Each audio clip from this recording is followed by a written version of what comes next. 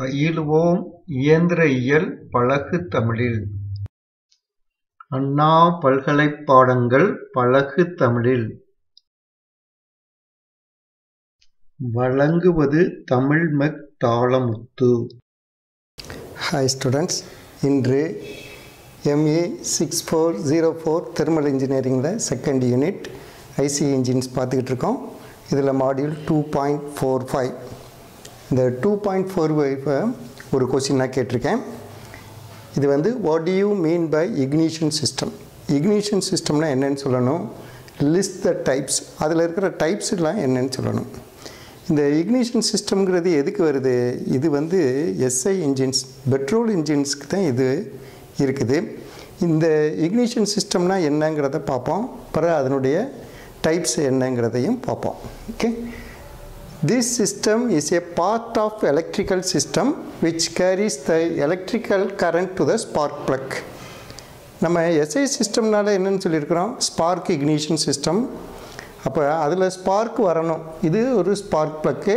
இதில் நடுவில் இருக்கிறது ஒரு எலக்ட்ரோட், இந்த பக்கம் இருக்கிறது ஒரு எலக்ட்ரோட். இந்த ரெண்டு எலக்ட்ரோட்ஸ் இருக்குது. இந்த எலக்ட்ரோட்ஸ்க்கு இடையில் ஒரு எலக்ட்ரோட்லேருந்து இன்னொரு எலக்ட்ரோடுக்கு ஒரு கேப் இருக்குது.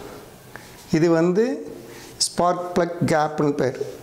ஆனாலும் கண்டினியூஸாக இருந்தால் தான் எப்பயுமே கரண்ட் வந்து பாஸ் ஆகும். ஒரு ஒயர் வந்து கண்டினியூஸாக இருந்தால் தான். ஆனாலும் இந்த ஒரு கேப் இருந்தால் கூட கரண்ட் வந்து அதனுடைய சர்க்யூட்டை க்ளோஸ் பண்ணும். எப்போன்னா இந்த ரெண்டுக்கு எலக்ட்ரோடுக்கு இடையில் இருக்கிற வோல்டேஜ் டிஃப்ரென்ஸ் வந்து 14,000 to 20,000 வோல்ட் இருக்கணும். மினிமம் 14,000 வோல்ட் இந்த எலக்ட்ரோடுக்கு இடையில் இருந்துச்சுன்னா அது வந்து இந்த எலக்ட்ரோட்லேருந்து இங்கே இருக்கிறதுக்கு எலக்ட்ரான்ஸ் ஜம்ப் ஆகிரும். அப்படி ஜம்ப் ஆகிறதுக்கு பேர் தான் என்னது? ஸ்பார்க்குன்னு பேர். அந்த ஸ்பார்க் வந்து ஏன் நம்மளுடைய பெட்ரோல் இன்ஜினில் தேவை அப்படிங்கிறது ரொம்ப முக்கியமானது. அதுதான் இந்த இக்னிஷன் சிஸ்டம். அந்த ஸ்பார்க்கை வச்சு என்ன நடக்குது, ஏன் அந்த ஸ்பார்க் வேணும் அப்படிங்கிறது தான் இப்போ பார்ப்போம். Tissue system is a part of electrical system. ஒரு இன்ஜினில் இருக்கிற எலக்ட்ரிக்கல் சிஸ்டத்தில் ஒரு பார்ட்டு தான். which carries electrical current to the spark plug. இந்த spark plugக்கு electrical current கொண்டு வரக்கூடிய ஒரு system. To start the ignition in the combustion chamber, it is necessary to raise the temperature of the mixture to its ignition temperature, where the chemical reaction starts. Ignitionனா என்னன்னு நம்ம சொல்லியிருக்கிறோம். இக்னிஷன்னா chemical reaction நடக்கிறது. அதுக்கு நம்ம ஒரு எக்ஸாம்பிளாகவே பட்டாசு, அதாவது வெடியே சொன்னோம்.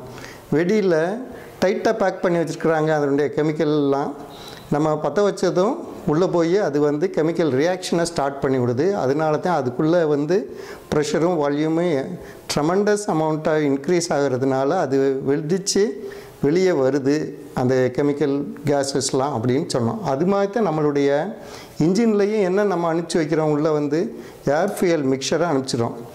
அதில் வந்து கெமிக்கல் எனர்ஜி தான் அப்போ இருக்குது. அந்த கெமிக்கல் எனர்ஜியை ஸ்டார்ட் பண்ண வைக்கணும்.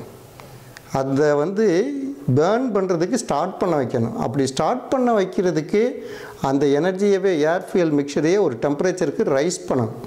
அப்படி ரைஸ் பண்ணுறதுக்கு யூஸ் ஆகிறது தான் இதில் ஏற்படக்கூடிய ஸ்பார்க்.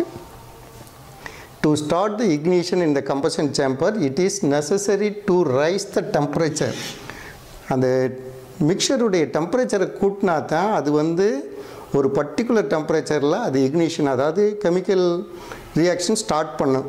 அந்த டெம்பரேச்சருக்கு பேர் தான் இக்னிஷன் டெம்பரேச்சர்னு பேர். அந்த இக்னிஷன் டெம்பரேச்சர் வரையில் நம்ம அதை இன்க்ரீஸ் பண்ணுறதுக்காக தான் நம்ம என்ன பண்ணுறோம், உள்ள ஒரு ஸ்பார்க்கை க்ரியேட் பண்ணுறோம். Okay, where the chemical reaction starts. The energy required for this purpose is supplied by an electrical spark. அந்த இக்னிஷன் டெம்பரேச்சர் வரையிலும் அதை ரைஸ் பண்ணுறதுக்காக இருக்கிற எனர்ஜியை கொடுக்கறது தான் இந்த electrical spark. The system supplies high voltage current as much as 20,000 volt to produce spark in the spark plug. இந்த spark plugல 20,000 volt வரையிலும் கரண்ட், அதாவது வோல்டேஜை கொடுக்கறதுக்காக ஏற்பட்டது தான் இந்த இந்த இக்னிஷன் சிஸ்டம். அப்போ இந்த இக்னிஷன் சிஸ்டம் வந்து என்னதுன்னு நம்ம சிம்பிளாக சொல்லலாம். இது வந்து ஒரு எலக்ட்ரிக்கல் சிஸ்டம்.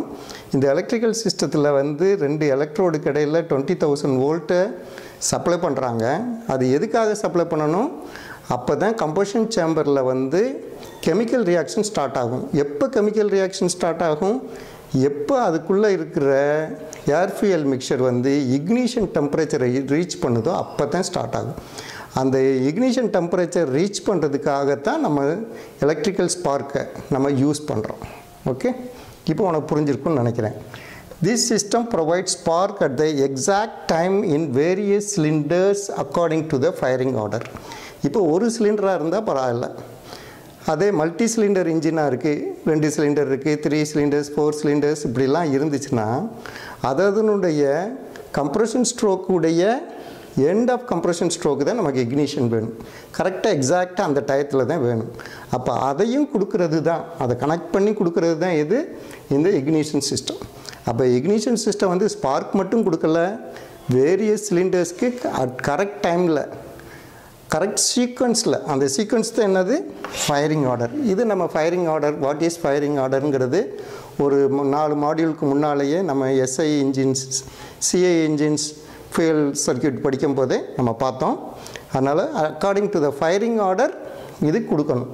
அதுதான் அப்படிப்பட்ட சிஸ்டத்துக்கு பேர் தான் இக்னிஷன் சிஸ்டம். ஓகே, இப்போ இந்த இதில் ஒரு இன்ட்ரெஸ்டிங்கானதை பாரு. இன் ஏ 6 சிலிண்டர் இன்ஜின் அட் 5000 RPM, ஒரு 6 சிலிண்டர் பெட்ரோல் இன்ஜின் இருக்குது, 5000 RPM ஓடிக்கிட்டு இருக்கு. அப்போ ஒரு நிமிஷத்துக்கு எத்தனை ஸ்பார்க் தேவைப்படும்னு நினைக்கிறேன்? எப்போ வந்து ஸ்பார்க் வேணும்? ஒரு சிலிண்டருக்கு 2 ரெவல்யூஷனுக்கு ஒரு ஸ்பார்க் வேணும். இது 2 RPM, 2 ரெவல்யூஷன். இது எவ்வளவுல ஓடிக்கிட்டு இருக்கு? 5000 ஓடிக்கிட்டு இருக்கு. அப்போ 5000 divided by 2, 250 spark per minute per cylinder. ஒவ்வொரு சிலிண்டருக்கும் ஒவ்வொரு நிமிஷத்துலையும் 2500 ஸ்பார்க் வேணும். அப்போ 6 சிலிண்டருக்கு இதை 6ஆல் மல்டிப்ளை பண்ணால் என்ன கிடைக்கும்? 15,000 ஸ்பார்க் பர் மினிட் வேணும். அப்போ எவ்வளோ ஸ்பீடாக இருக்குன்னு பார். இது 60ஆல் பெர் செகண்டுக்கு கால்குலேட் பண்ணினா கூட அது போகும். ஒரு இது 60ஆல் டிவைட் பண்ண என்ன ஆகுது? 15 to 250 ஸ்பார்க் பர் செகண்டு. இப்படிங்கிறத ஒரு செகண்டு. அந்த செகண்டுக்குள்ளே 250 ஸ்பார்க்ஸ் நமக்கு தேவைப்படுது. அப்போ அவ்வளவும் இது பூரா ப்ரிசிஷனாக கரெக்டாக கொடுக்கக்கூடிய ஒரு இது தான் என்னது? Ignition system. ஓகே, இப்போ இதனுடைய டைப்ஸை பார்ப்போம். இதில் பேட்ரி ஆர் காயில் இக்னிஷன் சிஸ்டம்னு இருக்குது. இது நம்மளுடைய சிலபஸ்லேயும் இருக்குது. நம்ம நெக்ஸ்ட்டு அதை தான் படிக்க போகிறோம்.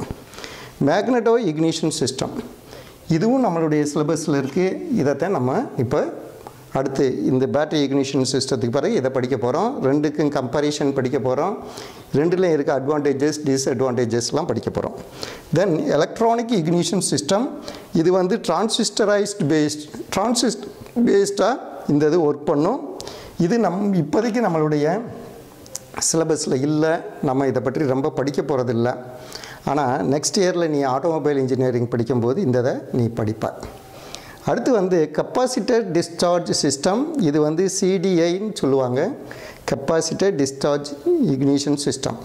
இது வந்து தைரிஸ்டார் ஸ்விட்சுங்கிற பேஸில் இது ஒர்க் பண்ணுது. இதுவும் நம்மளுடைய சிலபஸில் இல்லை, நம்ம படிக்க போகிறதில்ல. ஆனால் இப்போ வந்து இந்த சிஸ்டங்கள்லாம் இப்போ வழக்கில் இல்லை. இந்த மேக்னெட்டோ இக்னிஷன் சிஸ்டம் வேணால் சின்ன சின்ன இன்ஜின்களில், அதாவது நம்ம பூச்சி மருந்துலாம் அடிக்கிறாங்க இல்லையா, அப்படி ஸ்ப்ரேயர் மாதிரி இருக்கிற சின்ன இன்ஜின்களில் தான் இந்த மேக்னெட்டோ இக்னிஷன் சிஸ்டம்ங்கிறது இருக்குது. மீதி எல்லாமே இந்த இதுக்கு வந்துடுச்சு. சிடிஐ இந்த இது வந்து டிஜிட்டலாக ஒர்க் பண்ணக்கூடிய அளவுக்கு எல்லா இக்னிஷன் சிஸ்டமும் வந்துடுச்சு. ஆனால் இந்த சிஸ்டம் வந்து நம்மளுடைய தெர்மல் இன்ஜினியரிங் நீ படிக்கும்போது இல்லை. ஆனால் ஆட்டோமொபைல் இன்ஜினியரிங் நெக்ஸ்ட் இயர் நீ படிக்கும்போது நம்ம படிக்க போகிறோம். அதை அப்போ வந்து நல்லா டீட்டெயிலாக சொல்லித்தரேன். ஆனாலும் இந்த பேட்டரி இக்னிஷன், மேக்னட்டோ இக்னிஷன் படிக்கும்போது இந்த சிடிஐயும் நம்ம கொஞ்சம் பார்ப்போம். அதில் இருக்கிற அட்வான்டேஜஸ் இதை மட்டும் பார்ப்போம். ஏன்னா இதுதான் இப்போ ஒரு சாதாரண டிவிஎஸ் 50 மொப்பட்டிலேருந்து எல்லா வண்டிகள்லையும், பைக் ஆகட்டும், எல்லா இதுலேயும் இருக்கிற இக்னிஷன் சிஸ்டம் வந்து இந்த சிடிஐ சிஸ்டம் தான். ஓகே, என்னுடைய சேனலுக்கு வந்து நீங்கள் சப்ஸ்கிரைப் பண்ணுங்கள். அதில் பெல் பட்டன் வரும், அதையும் நீங்கள் கிளிக் பண்ணி சப்ஸ்கிரைப் பண்ணிங்கன்னா உங்களுக்கு ரிமைண்டர்ஸ் வந்துக்கிட்டே இருக்கும். அப்போ அந்த ரிமைண்டர்ஸ் மூலமாக வரிசையாக என்னுடைய மாடியூல்ஸை படிச்சுக்கிட்டே வந்தீங்கன்னா உங்களுக்கு சிலபஸ் முழுவதும் கவர் ஆயிரும். நான் தமிழ்லேயே தான் உங்களுக்கு சொல்லித்தர்றேன், அதனால் உங்களுக்கு புரியாமல் இருக்கிறதுக்கு சான்சஸ் இல்லை. நல்லா புரிஞ்சு படிப்பீங்க. புரிஞ்சு படிக்கிறதுனால உங்களுக்கு நல்ல ஹை நாலேஜ் உங்களுக்கு டெவலப் ஆயிரும். அப்போ அந்த நாலேஜை வந்து தமிழ்லேயே இருக்கிற நாலேஜை இங்கிலீஷில் எழுதுறதுக்கோ அல்லட்டினா அதை இங்கிலீஷில் பதில் சொல்கிறதுக்கோ ரொம்ப இது இல்லை. ஆனாலும் சைட் பை சைடு அதை ப்ராக்டிஸ் பண்ணிக்கிட்டே வாங்க. நானும் இங்கே உங்களுக்கு எழுதி போடுறது எல்லாமே இங்கிலீஷில் தான் எழுதி போடுறேன். இதுக்கு தான் அர்த்தம் சொல்லிக்கிட்டு இருக்கேன். அதனால் இந்த வார்த்தைகளும் உங்களுக்கு டெக்னிக்கல் டேர்ம்ஸ்லாம் அர்த்தம் புரிஞ்சிக்கிட்டே தான் இருக்கும். அதனால் அதை போய் நீங்கள் எக்ஸாமில் எழுதுறது ரொம்ப பெரிய கஷ்டம் இல்லை. ஆனாலும் அதை சைட் பை சைட் ப்ராக்டிஸ் பண்ணிக்கிட்டே வந்தீங்கன்னா உங்களுக்கு வந்து எக்ஸாம் ப்ரிப்பேர் பண்ணுறதும் ஈஸியாக இருக்கும், எக்ஸாம் போய் அட்டன் பண்ணுறதும் ஈஸியாக இருக்கும். இந்த தெர்மல் இன்ஜினியரிங்கில் நீங்கள் நல்ல மார்க் ஸ்கோர் பண்ணியே பாஸ் பண்ணலாம். Okay, see you students. Thank you.